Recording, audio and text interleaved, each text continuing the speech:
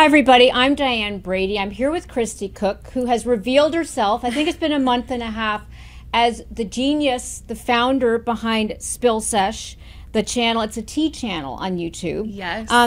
First of all, thanks for being in. And you have more than 700,000 subscribers. So let's start. I want to talk about the reveal, but I want to start with, what is a tea channel? A tea channel is an evolving term these days. I feel like in the beginning when I first started, it was a lot of playful conversations about influencers, especially in the makeup community on YouTube. And now we're even talking about celebrities, and the stories aren't always just silly and fun. We're talking about a lot of serious things as well now. So I think it's journalistic. I was looking at me. So let's talk about this reveal. You were anonymous for several years. Yeah. What made you decide to reveal yourself and bring your name to the world? I definitely felt like it was time after 5 years to do the reveal, just to expand the things that I could do within the channel. I felt like things were going really good, but in order to grow and, you know, go out and maybe do interviews with people or talk to the people that I'm making videos about, that I would probably need to reveal. It's hard to be anonymous. Yeah. Well, what's been the reaction so far? Because I imagine with anonymity comes a certain level of comfort and privacy. For sure. And now, of course, you must be getting a lot of people reaching out. Tell us about that. I think it's definitely a mixed feeling of just really excited that I'm not stressed out about people finding me and, you know, it getting out before I could put it out there. So there's a relief there in a way. Obviously now I'm open to more criticism because I'm showing myself and I'm representing the platform. Welcome to the internet, yes. Right? But overall, it's been good. It's been good. So I want to step back to the genesis of how this started. So you were at TMZ. Walk us back, first of all, a little bit about how this became interesting to you. Take us to the point before you got to TMZ. When you were growing up, what did you want to be? When I was growing up in the 6th grade, my middle school had a broadcast program, and I fell in love with video production. I wanted to be a part of it in any capacity, whether I was in front of the camera, behind it, editing, anything. And I feel like at that time, YouTube was really big, and it was everybody in my school was wanting to be a YouTuber. Everyone wanted to make videos. We were making music videos online. And that always just stuck with me. So when I went to high school, the school I went to had a production program as well. Which high school did you go to? It was called American Heritage School in Plantation, Florida. And we went to broadcast competitions. It was very intense, and we took it very seriously. So I knew I wanted to work in production, and that was like my dream. At the time, I was making like videos that kind of gave like a 60-minute type of deal, like I'm doing now, basically. Yeah, like a human interest stories. Right.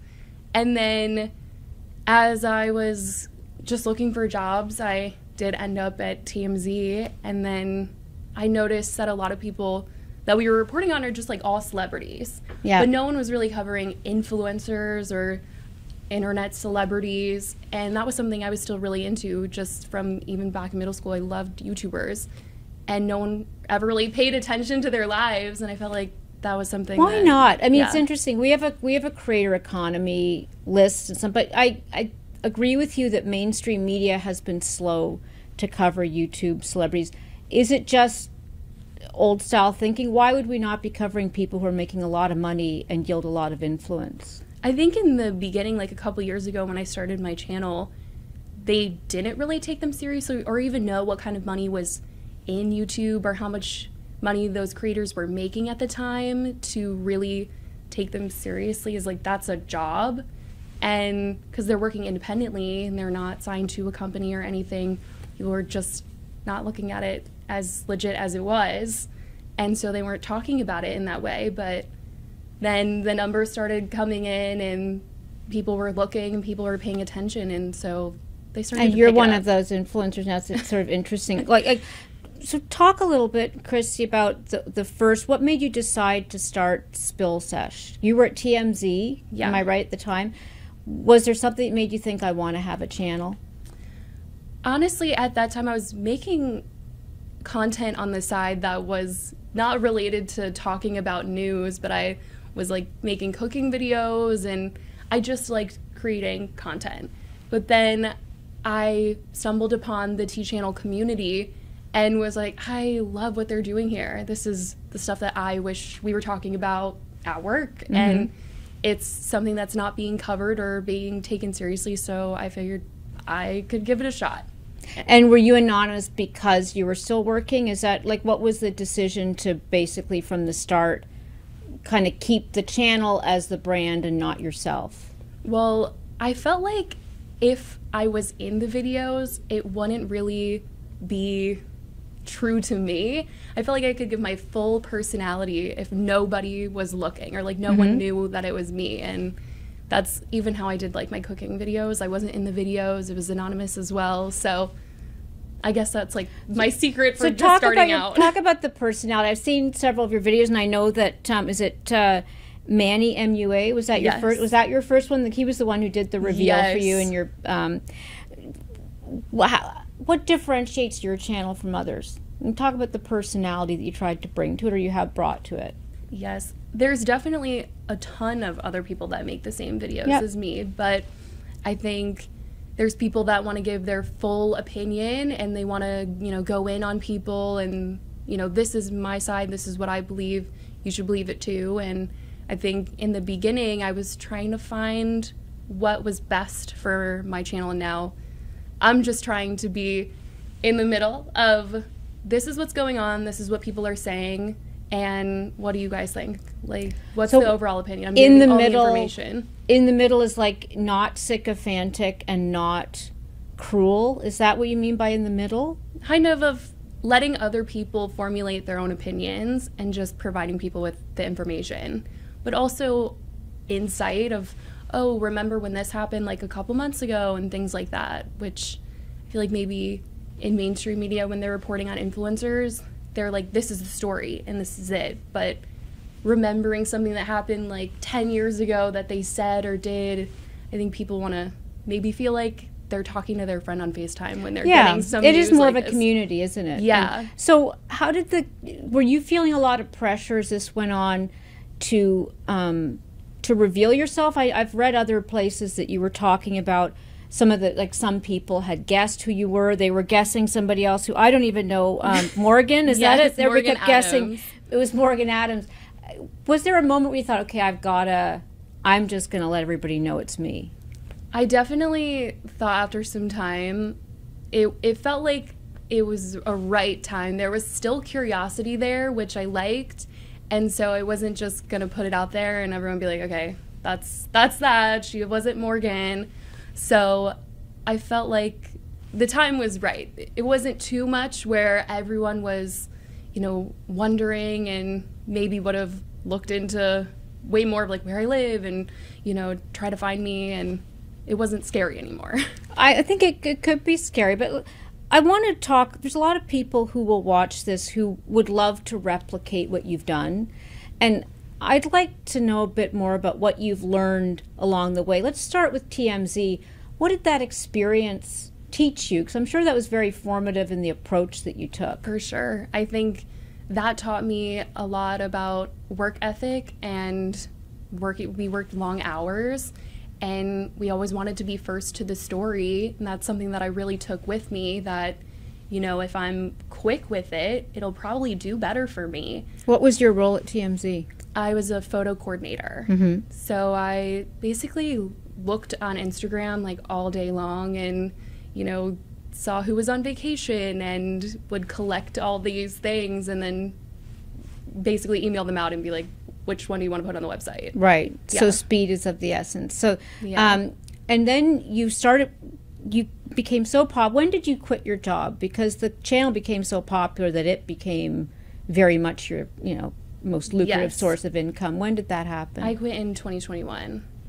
And can you tell me what you think the secret is to the videos that have done especially well when you go back and sort of think about this is why this resonated with the people that love my content? In talking about the college scandal, that was one of the times that really took off for me, but I feel like people could also relate to it. Like I had said, USC was my dream school and I didn't get in, and because you didn't pretend to be on crew, right? Yes. Or your mother didn't get somebody to pretend, yeah, whatever. I was so upset at the time, and I think, you know, when I was talking about it, people also related to that feeling of, you know, when you're of a status, you are open to these opportunities that are not legal, but they're presented to you. And so the T channel aspect of that would be, is it Olivia Jade? Is that like, what is the angle? That's the angle, because she was quite a big influencer, right? Was. And became a target. Yeah.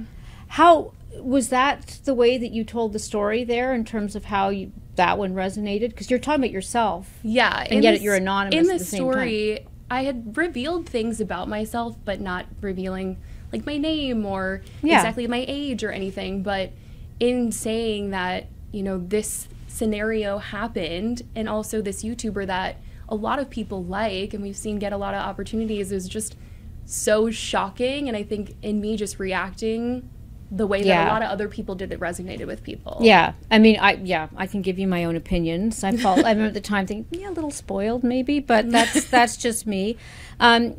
So take us through to the different channels. You're very big on YouTube. What do you think about TikTok? I know you've got an Instagram presence, but I'm curious how you're finding all these other different ways to reach people. I recently really loved TikTok. Just recently? I'd say this year I've really dedicated myself to posting at least one TikTok a day, because I've seen growth on TikTok. I found a lot of stories on TikTok, and I feel like in ways it's good and in ways it's bad. How so? Give me the good and the bad. I think that TikTok is very quick. The attention span on there, you got to hook them in or they are going to scroll right past. So I've definitely had to get creative with how I'm starting these videos, and you know, it's very different than my YouTube videos where we're taking 10, 15 minutes to talk about something in depth, where I need to say it in the first 5 seconds on TikTok or no one's going to care. It's like a haiku or something. It's a different realm of influencers too, right? Do you find you're covering different people, covering things differently? Yes, for sure. So as you've pivoted more to TikTok, there's only 24 hours in a day. Are you spending less time on YouTube, or how do you balance out your time, especially at this juncture where now other opportunities open up? I've definitely had to balance it. I try to edit a YouTube video in the morning, and then the rest of the day I'm looking on TikTok, I'm looking on Instagram, I'm looking on Twitter for other stories. And there's like niche stories that maybe don't need a whole YouTube video, but I could talk about it for a couple seconds to a minute. I'll make a TikTok about it, and that's fun, that's exciting. Mm-hmm. But just as hard still, I'm editing it on my computer still, I'm not doing it on my phone, but it's fun. I like TikTok. Talk about your relationship with the people that you cover, because I was fascinated that you mentioned, I'm keeping it, Manny MUA. Yes. That was the first person you covered, and here he was 5 years later doing your makeup as you're doing your reveal. Do you now get to know these people, like now that you are Kristi and not, you know, the anonymous founder of Spill Sesh? How has that changed the relationship with the people you cover? I think nothing changes at all. I mean, I think in the beginning when I said I was going to do a reveal, people were like, oh my gosh, no, don't do it. Like, they'll sue you or they're going to come for you. And I'm like, these people don't hate me. And if they were going to sue me, they were going to sue me But anyway. they do. They tend to sue, don't they, when it's a negative video? Is there I've never been hit with a cease and desist by, you know, anyone. So that's been good. I definitely think because the videos that I'm making are very much like, this is what people online are saying, this is what they're saying, there's not much for them to come at me for. Yeah, you're not just like taking their content and, you know, running it. But I definitely think that, you know, I could make that video with Manny and he does something wrong, I'm not going to talk about it because we sat down for a video together, which is something I said in the reveal, that I was surprised that he wanted to do it, and I was happy that he was so game to film that video, because it's not like the first video I ever made that was about him was the only video I've ever made that was about him. Do you think you cover things differently now than you did 5 years ago, 4 years ago? For sure. I think in the beginning, I was testing the waters of how things were going to even just visually look. And in the beginning, it was text on the screen, and now I'm doing voiceovers, and there's been graphic changes, and I had an intro at one point with like a song, and then I'm like, the things we're talking about are so serious, I feel like we got to get rid of this cheeky intro. We can't have the teacup anymore. It feels more like news.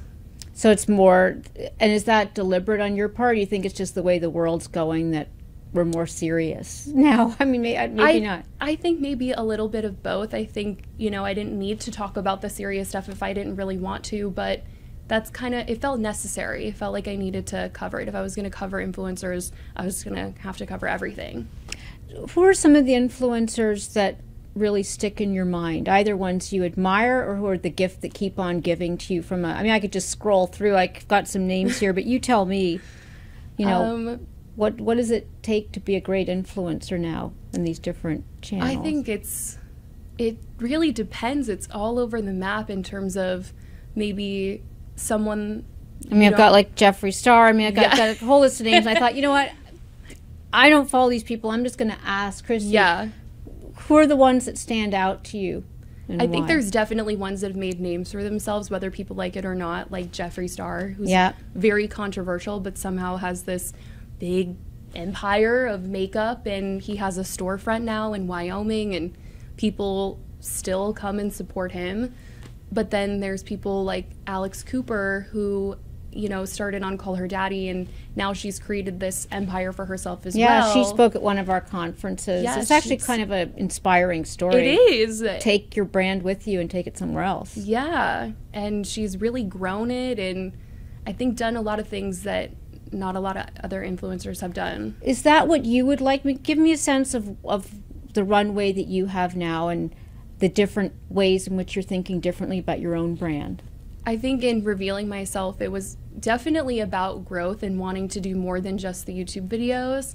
I would love to expand it to doing interviews with people and using those interviews for YouTube videos that I'm making, because a lot of the time I'm watching podcasts, I'm watching influencers do interviews, and then I'm breaking down what they said on other people's shows. Right. I would it's like PewDiePie playing a game. You're like, oh, look at him play. I'd like to do that myself, kind of thing. It's like, they're talking about their growth, their journey on YouTube, and I'm breaking it down in a video, or they're addressing a controversy that they're in.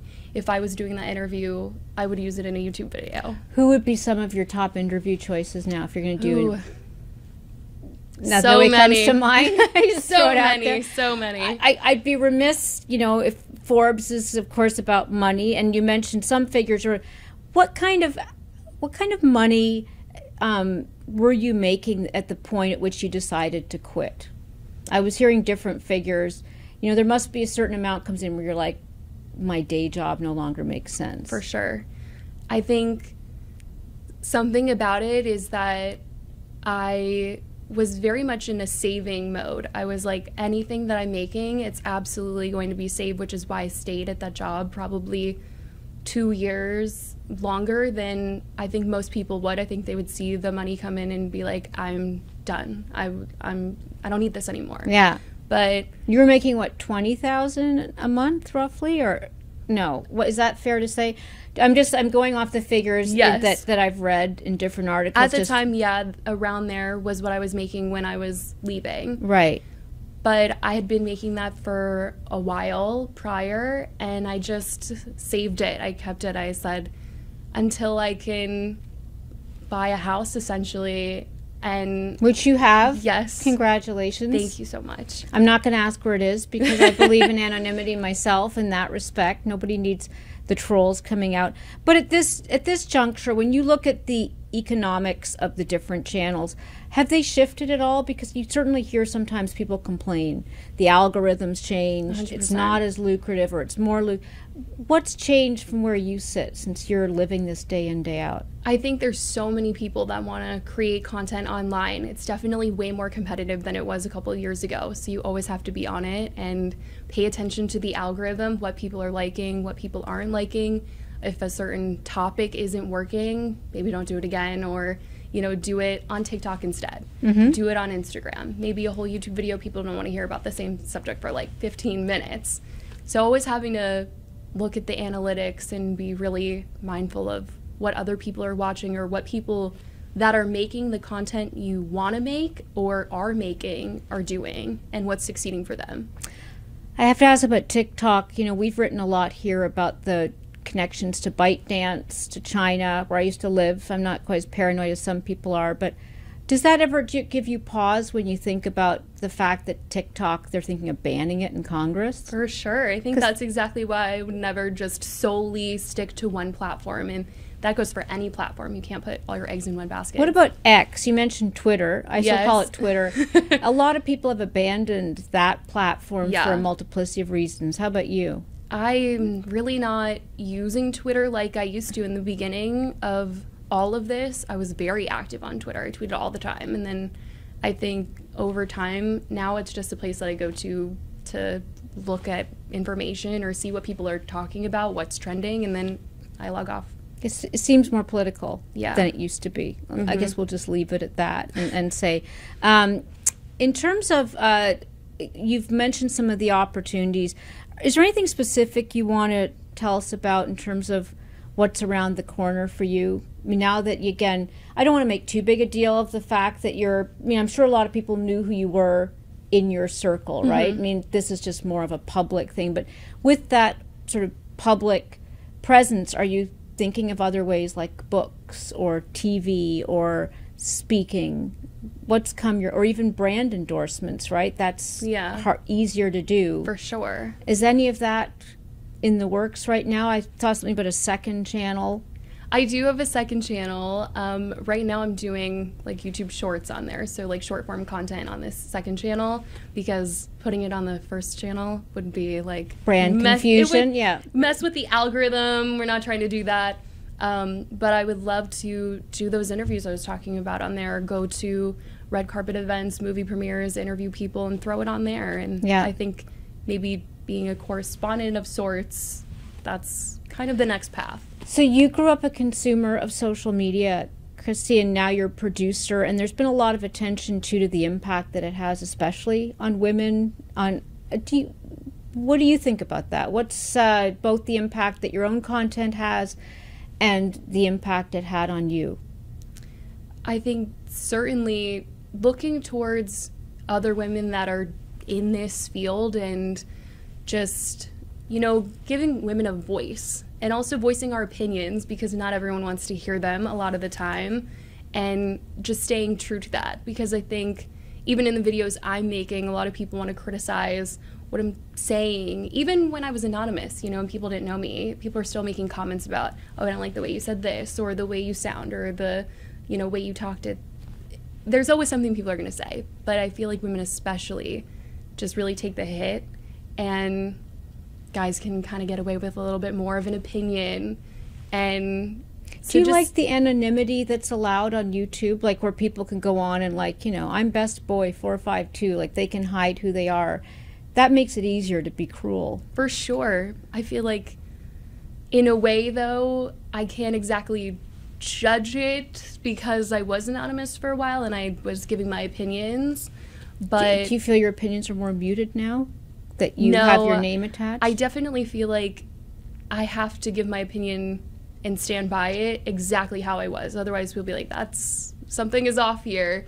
So nothing has changed on the channel in terms of my opinion, or, who I'm talking about, or the way that I'm talking about people, and just standing firm in that. Have any of them reached out to you, the people you've covered, to say, oh, it's you? At times throughout, people have reached out, but not specifically because I revealed myself. Okay.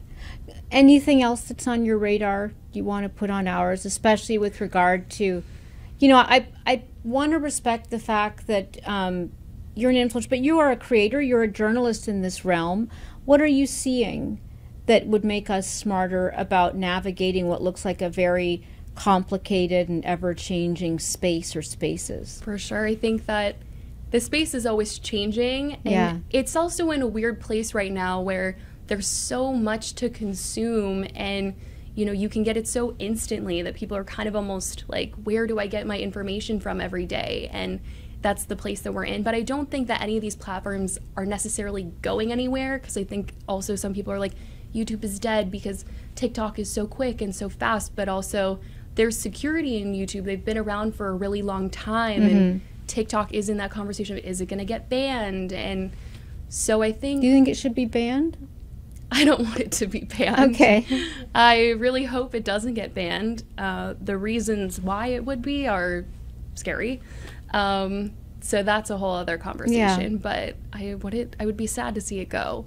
But I think for people that are saying that, you know, YouTube is dead because long form content is going away, I think long form content will be here to stay. I definitely do think that there's people that want in-depth information about things that they heard like 5 seconds of info about.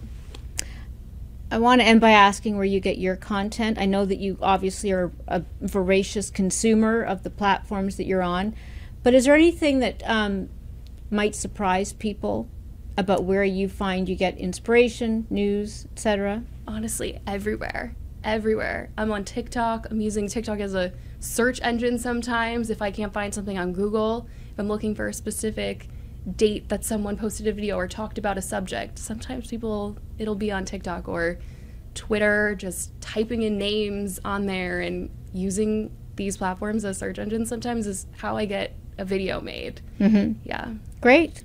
Thank you for joining us. Thank you and so much good for luck, having me. and look forward to continuing the conversation and seeing what you do next. Thank you so much. Thank you.